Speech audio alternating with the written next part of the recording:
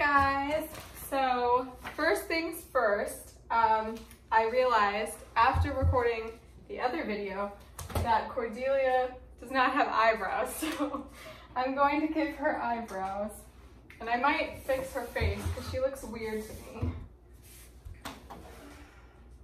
I think it's her mouth. It's not very centered. I think her eyes aren't centered either. Okay, let me see.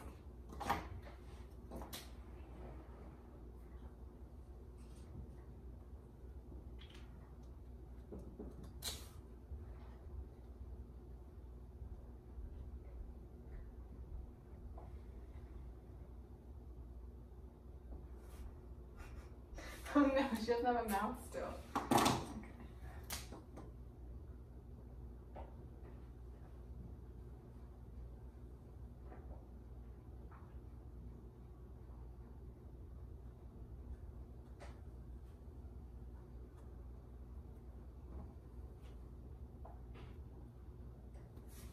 Okay, is that kind of better? I don't know. Okay, good enough. So, if you remember where we left off last time, remember King Lear was trying to separate his land between his 3 daughters and see which daughter loved him the most. And Goneril and Regan were both telling him that they loved him the most. And King Lear's favorite daughter is Cordelia, but so he expected her to try and get his attention to get most of his land, but she thought that his whole plan was kind of lame, and let's see. So she didn't do it. She didn't go through with it. She just kind of ignored him and talked back to him, remember? So let's see.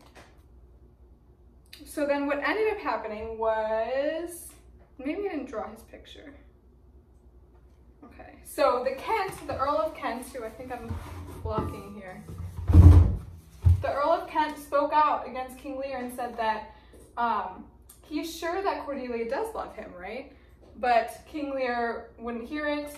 He made the Earl of Kent leave. He said, out of my sight, he banished the Earl. Okay, so let me add that he is banished.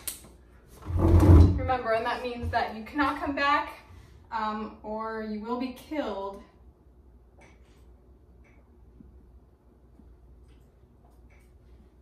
Okay. Let's see.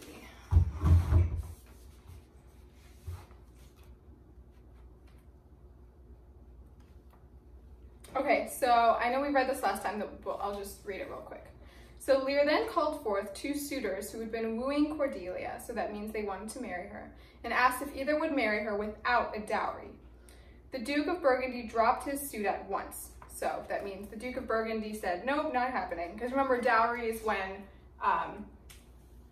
they would pay to take Cordelia into their family and marry their son. But the King of France was impressed by Cordelia's honesty and said he loved her more than ever and would make her his queen. So she's now going to be with the King of France, who I think I might draw soon. We'll see. Okay. Take her, King Lear shouted and swept out of the throne room. As the rest of the royal party followed Lear, the Earl of Gloucester stood stunned by the king's rashness, so he's very surprised that the king acted that way. The Earl was one of the highest nobles in the land. He had never seen his king behave like this. It disturbed him, so he's very upset by it, right? Gloucester also thought about his own 2 sons, Edgar by his wife and Edmund, slightly younger, by his mistress. Oh, so Edgar is his son from his wife, and then Edmund is his son by someone who he's not married to. Very interesting. So let's draw these guys. All right. So we have the Earl of Gloucester. So let's draw him here.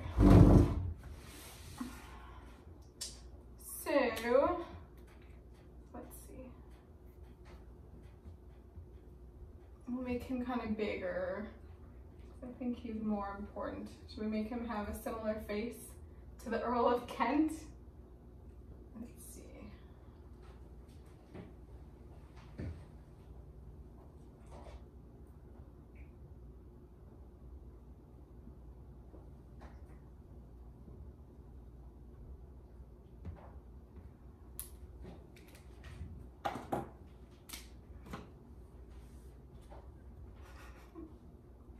What color hair should he have? I'll just give him black hair, I guess.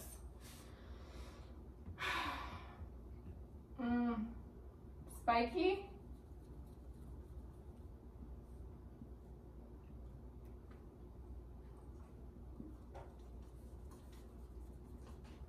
Okay. I'll give him a mustache, because why not? Okay, and this is the Earl of Gloucester.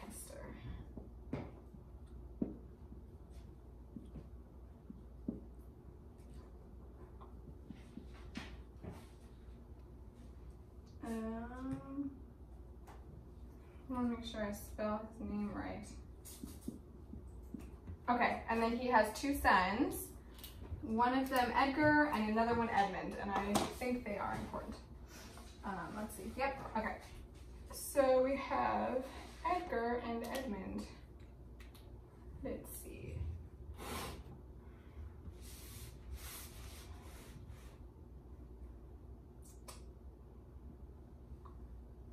So Edgar is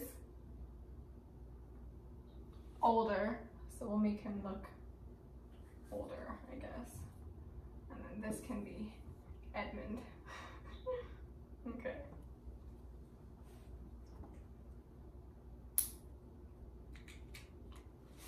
I want someone to have purple eyes again. I'll have Edgar have purple eyes.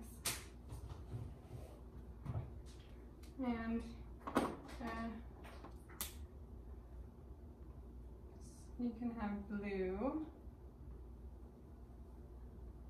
Okay.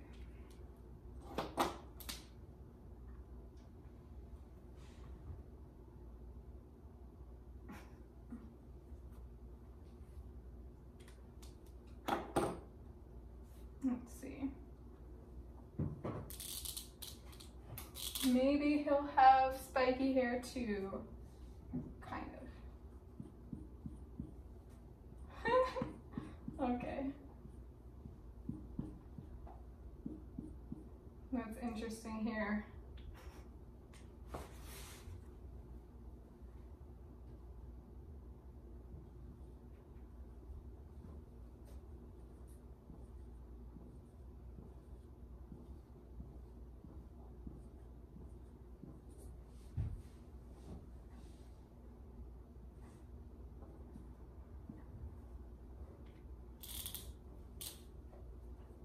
Okay. Oh, I didn't even write their names. So this is Edgar.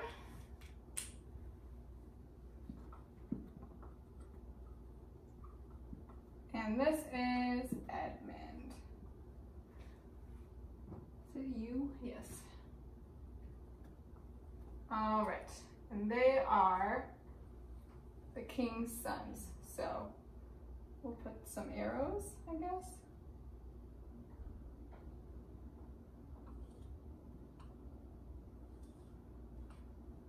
All right.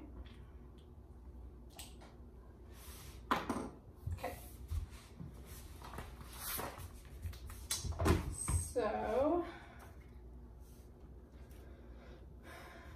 So Gloucester was confident that nothing would ever drive a wedge between him and either of his sons, or could any man's children turn against him.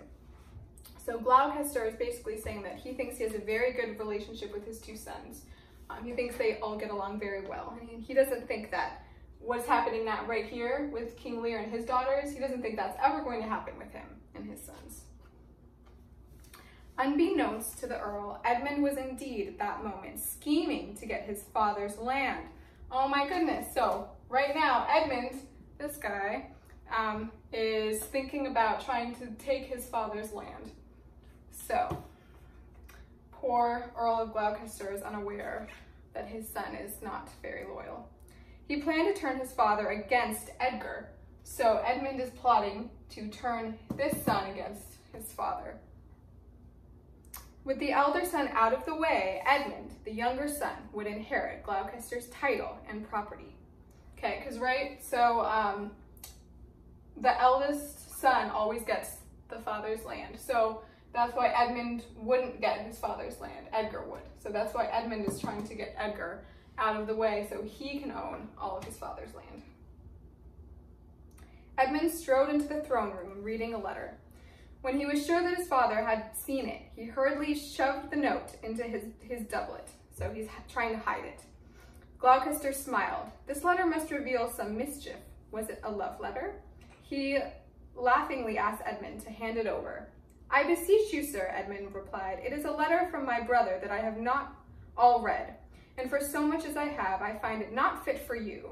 So he's saying that he has a letter from his brother, and he hasn't finished reading it all, but from what he has read so far, his father should not be reading it. So it's kind of, he's trying to poke at his father to get his attention, I think. Gloucester's smile disappeared. He demanded to see the message. Edmund sighed and handed over the letter, which he had forged to look like Edgar's handwriting. Gloucester's eyes widened. Here was evidence that Edgar, anxious to get his inheritance, was plotting against his own father's life. So Edmund is trying to make it seem like Edgar wants to get his land, even though Edmund is the one who's doing it, right? The old Earl was devastated. He ordered Edmund to find out more about his older brother's intentions and report back to him. Edmund nodded. Everything had gone just as he had planned. He sought out Edgar, and professing brotherly loyalty, warned him that their father was in a murderous rage against him for unknown reasons. So now Edmund is going to his brother Edgar and saying, oh my gosh, Dad is so mad at you. You have to be careful. He's just trying to make your life difficult. And he doesn't know why, right? Which really he does know why. He's starting all the trouble. Where am I? Okay. Edmund urged Edgar to go into hiding, so he's telling his brother to go run away. He promised he would intercede with their father on Edgar's behalf. Edgar was bewildered by this strange warning, but believed his brother and fled into the countryside. So now Edgar has gone away and is hiding out because of what Edmund told him. Within a week, King Lear had installed himself at Goneril's castle. He brought with him 100 boisterous knights and a court fool. The king and his followers spent their days hunting and their nights feasting and merrymaking. They wore out the castle servants and Goneril's patience.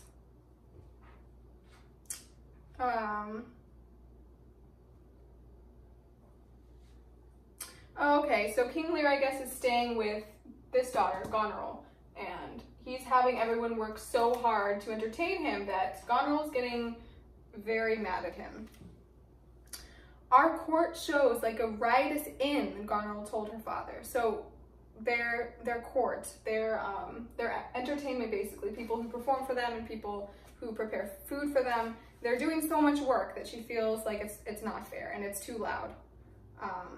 She instructed her servants to ignore the commands of the old king and his followers. So she's telling them, if he tells you he wants more food or he wants someone performing, just don't do it for him, okay? Now that she owned 1/2 of the kingdom, Goneril swelled with her new power. So she's getting a little power hungry. She would rule as she saw fit. She ignored the fact that she and her sister had promised to care for their father in his old age. Lear was shocked by this ill treatment.